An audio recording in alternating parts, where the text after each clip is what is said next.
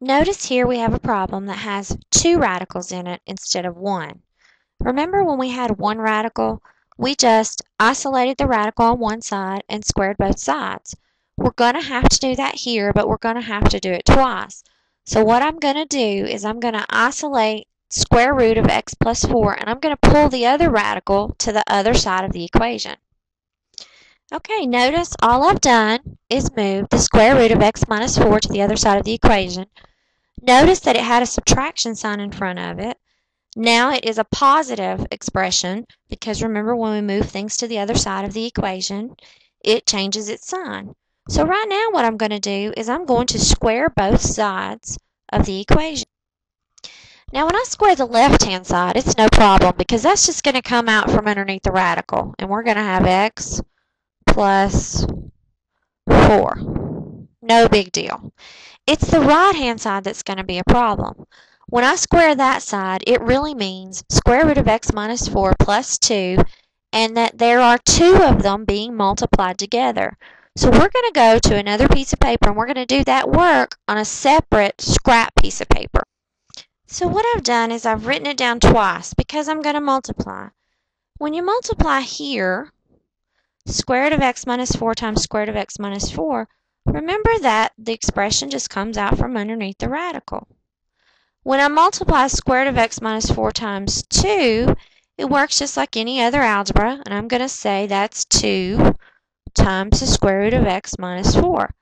Now I've taken care of the bottom row, and I've multiplied this one times both of these on the top.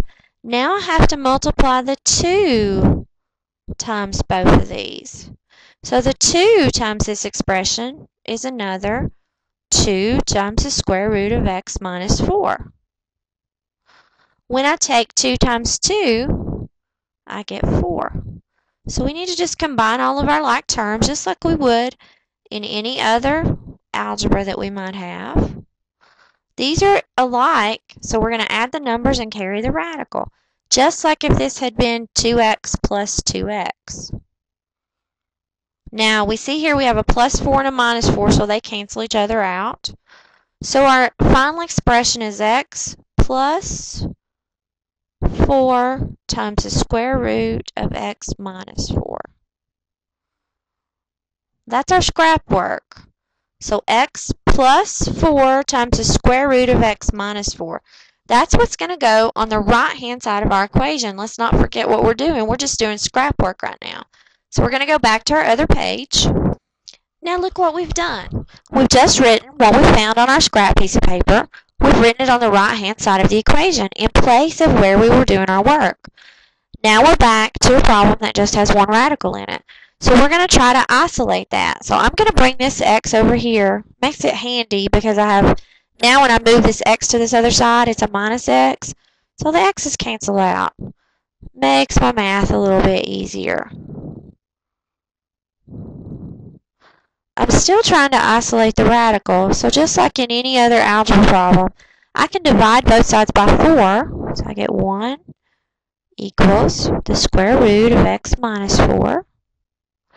Now I'm going to square both sides just like we did in the other problems, and I get 1 equals x minus 4. So we end up with x equals 5. Now we want to make sure that we check that.